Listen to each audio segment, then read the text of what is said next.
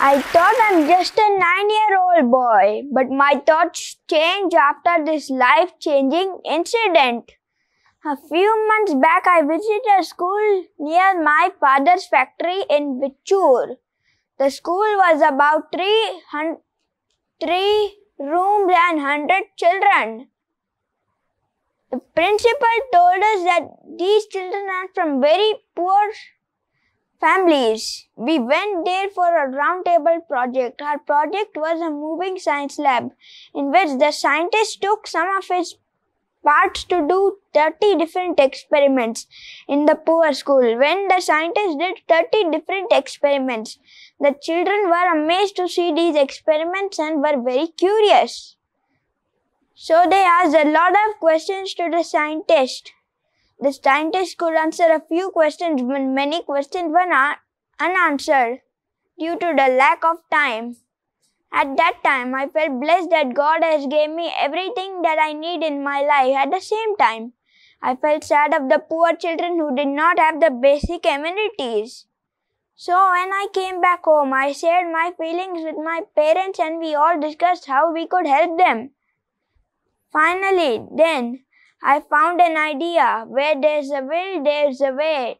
Due to the pandemic situations, I developed a new hobby called origami, in which I made 50 different paper crafts. And seeing my passion, my mother suggested to make a few bookmarks to raise money for a library in a little school. The idea sounded great. It was like killing 3 birds with a single stone. Number 1, I enjoy what I'm doing. Number 2, my artwork could encourage young kids to read. Number 3, I could raise a lot of money for a library in a little school.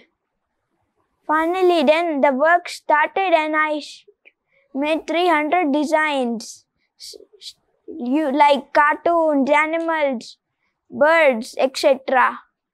Then my parents showed my artwork to some of their friends within no time. We got a sponsor. Finally, during my summer holidays, I replicated each design and I made totally 3,000 origami bookmarks. Then finally, it was the day I was ready to display my art. I felt excited and a little nervous at how people will respond to my art. The response came overwhelming. Children wanted their favorite cartoon characters and I raised a lot of money for a library in a little school. I can't even express how happy I was. Now that I was so, a library would be made in a school and some of the questions would be answered also. It was such a satisfying feeling. Who says you need to be an adult to help someone? You can help someone now and today.